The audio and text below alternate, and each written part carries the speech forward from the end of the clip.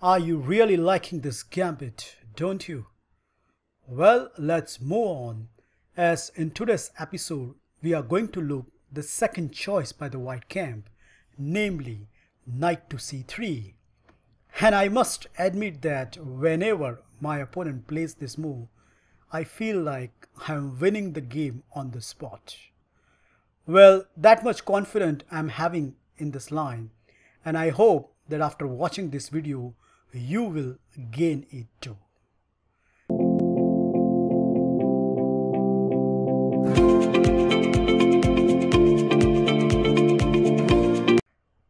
Now here, if you check the database, by far the most popular choice is d4. But I don't like that move because the position remains blocked. So in the true spirit of the elephant gambit, I am going to recommend you capture on e4, and after knight takes e4, here what I like about this line, you grab the center with f5. So white has basically three choices, and the first move, which is in fact a tricky one, white can play knight captures e5, and the point is, if you foolishly take this knight, then queen to h5 is a deadly reply. So all we need to do is just calm our nerves down and look out for better option to avoid this disaster. And accordingly, I think the best move fit in is queen to d4, attacking to spot. So white response is force. He has to give this check. And after g6, what else? Knight captures g6. Okay. First, we are going to capture this knight on e4 with a check. And after bishop to e2, I recommend this nice idea. First, you hit the queen. And after queen to h3, you just give white the whole rook by playing knight to c6. Many of you will say, hang on, but isn't that you giving up the rook for the two pieces? Well, yep, indeed, that is going to happen, but the big point is, after knight to d4, in fact, black has two threats and white cannot parry both of them. There is a mate as well as fork on c2 coming up, and after the best response, queen to d3, we have this nice sequence. Knight captures c2 check, king to d1, queen captures d3, bishop captures d3, and at the end, when we gobble up the rook in the corner, we have a very funny position on the board where both the knights are sitting in the corner, and most likely they are going to disappear from the board very soon. But if you count the material after that, black is emerged with a clear piece up. So I think this model line completely refutes knight captures e5.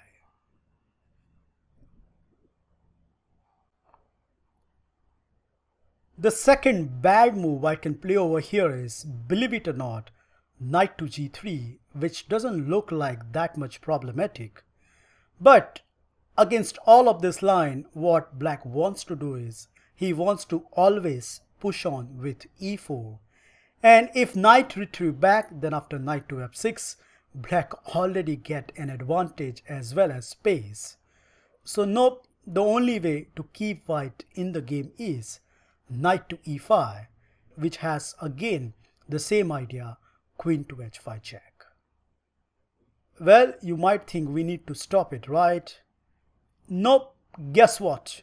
We are going to allow it by playing bishop to e6. White has two major choices, and amongst them, if we continue with d4, then my recommendation is you play knight to d7, attacking on e5, and after knight takes and queen takes, with the space and the leading development where black is aiming to castle long, in this line, black is always slightly better. So nope, d4 is not a right option. If white has come this far, then he has to go with queen to h5 check. And after our g6 and knight captures g6, I propose this nice exchange sack starting with bishop to f7. Okay, now we have some forcing moves. Queen captures f5, bishop captures g6, queen to e5 check, queen to e7, queen captures rook, and at the end when we play knight to f6. You can see I have highlighted by the arrows. What really black wants to do is he wants to take this knight on d7, then he wants to castle and then move the bishop somewhere, which at the end grab the whole queen. Let me remind you, if that happens, white will lose his queen and the knight for 2 rooks, which is always good for the black camp. One of my recent games will give you a great idea what I'm talking about. Here my opponent, who was 2200 rated player, continue with bishop to e2. I go for the plan which I have just mentioned, knight to d7. Now he play h4, and after I castle, his intention is to play h5. Okay, no worries, I simply drop my bishop back to f7. And now indeed there is a threat of bishop h6. And funny enough, white doesn't have any resources to conquer that. For example, in the game, my opponent lash out with knight to f5, attacking my queen, but after queen to e5, his own knight get attacked, and when he save it with knight to e3, what else? Bishop to h6. Well, by force, white is losing the queen, so my opponent tried the move knight to g4. But after just one move, queen to g5, white realized that he has a completely lost position. He took my rook, I recapture, and you should note that d4 doesn't work here because of queen to a5 check. So my opponent sadly take on h6, but after queen takes, as I have mentioned earlier, if you count the material, we have queen and knight against 2 rook and a pawn, which is in fact, with the accurate play, a completely winning advantage for the black camp. So I guess with this small line you can understand now that knight to g3 can be comfortably met with bishop to e6.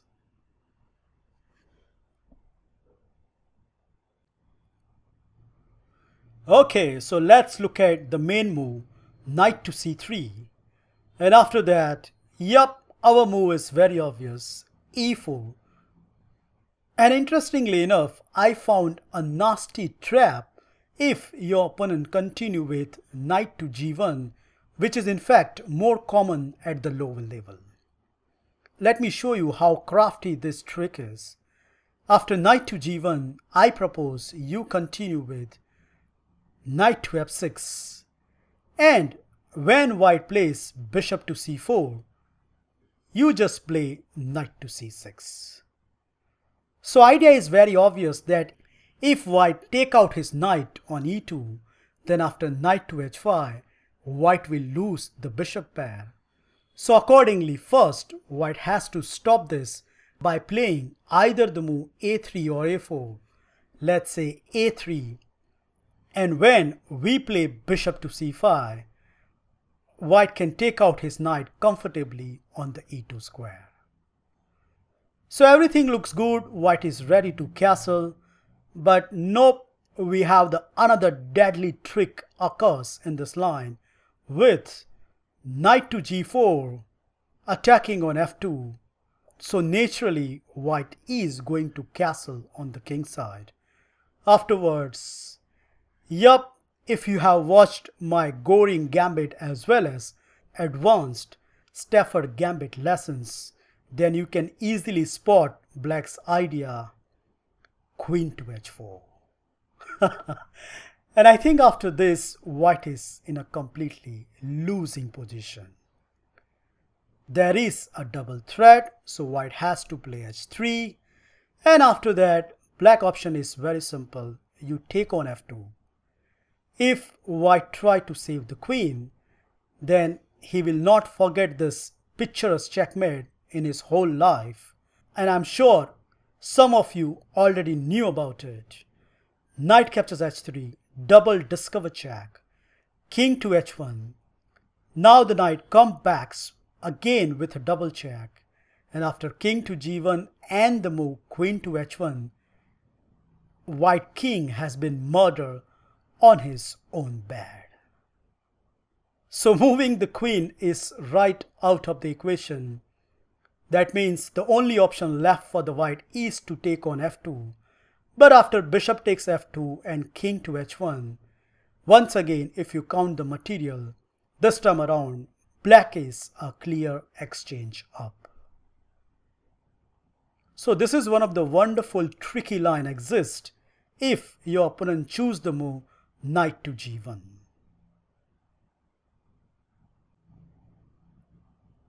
I think after e4, the most challenging response is knight to e5.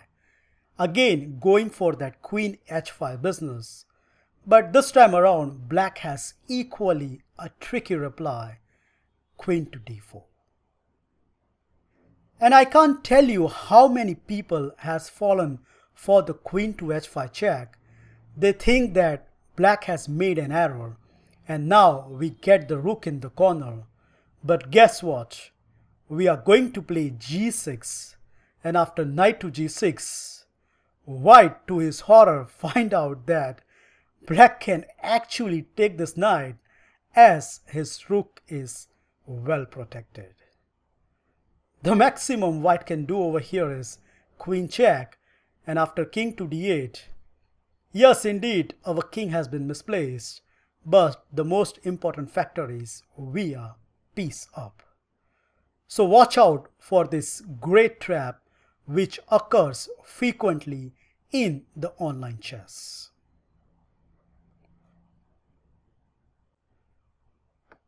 So in the majority of the cases, you are going to see the move knight to c4.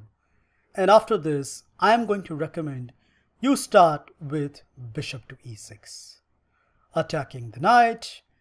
And white has two choices, and amongst them, if you think that knight to e3 is the right one, then you are absolutely wrong, because no wonder this is a blunder by the white. And let me show you what is the reason. First of all, black would love to play f4 here, but the problem is white has this double check which ruins all the fun. So my recommendation is, first you play knight to c6, and now no matter whatever white plays, we are going to lash out with f4. For example, let's say white doesn't identify a threat and play a random move a3, then black can indeed play the move f4.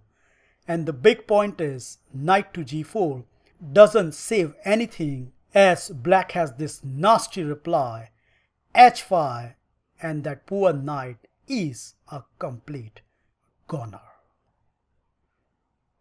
So that is the big threat, guys, and accordingly, if white wants to save the piece, then he has to play d3 in this position.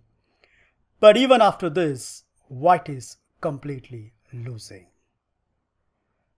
So before I move on, I like you to pause this video and find out a killer sequence that will completely destroy the white camp.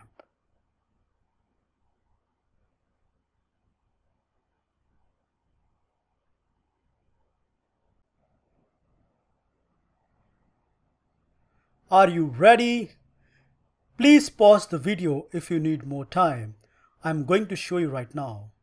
First, black will play f4, knight to c4, what else? Now you play bishop to b4, threatening on c3. So again white response is force. He has to play bishop to d2. And after that, we have this nice sequence. Bishop takes c4, pawn takes c4, e3, attacking the bishop. Pawn takes, pawn takes. And if the bishop moves, then the c3 knight drops with a check. So the only logical reply here is queen to e2, pinning down the e3 pawn. But guess what? Black wins elegantly from here, starting with queen check, queen takes, pawn takes on d2 with a check, and after king takes, we have this long castle where at the end of the whole sequence, black clearly emerged with the whole bishop advantage. So you can see how crafty these lines are, and even though some of the best responses by white completely fails at many occasions. So it is pretty clear that white cannot play knight to e3 and he has to play the move d3. Well, against this, I am going to recommend more or less the same variation, starting with bishop to b4, bishop to d2, bishop takes c4, pawn takes c4, and yes, indeed, this time we don't have the move e3, but after knight to f6, what black is aiming is, he wants to enter into the endgame where white's double pawn is a clear-cut target. Here white has tried few moves. For example, if he play a3, then bishop to c5 is a strong reply.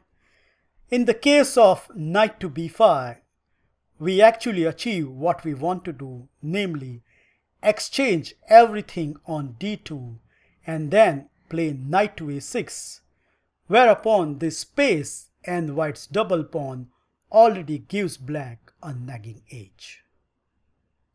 So knight to b5 actually allow black what he wants to do. And apart from it, I think against all other moves, black plan of campaign more or less remains same. Now before we finish, I like to show you my high profile game against an IM in this line where he continued with bishop to e2. I simply continue with my piece development, knight to c6, and after white castle, I decided to put my rook on the d file. Okay, there is a threat, so my opponent plays bishop to e3. And naturally enough, I unleash my attack of the rook by playing queen to e5. White plays queen to c1, but unfortunately that allows my knight intrusion on d4 square. So I have a threat of bishop captures c3 and then knight captures e2. And indeed that knight is so strong that my opponent feels that he has to remove it immediately. And after my rook captures, white didn't like the idea of f4 coming up, so he responded with g3. But I think this is a great time inaccuracy, as after the simple continuation, bishop captures c3, pawn captures c3, and the move rook to d6, white has an absolutely disgusting pawn structure on the queen side. And even though in the time trouble I blew up the whole game, if you put this position in any chess engine, it will tell you that black is marginally better thanks to this weird pawn structure by the white camp. That's it guys. So now you are equipped with the same knowledge I am having in this line, and as I have shown in this video that after pawn takes, knight takes, f5, it doesn't matter however white plays. Not only black has some nasty tricks and traps exist in this line, but with the space in the center and the free piece development, this line always serves better for the black camp. Thank you for watching this video. Feel free to like, subscribe and comment, and I will meet you in my next episode very soon. Bye and take care.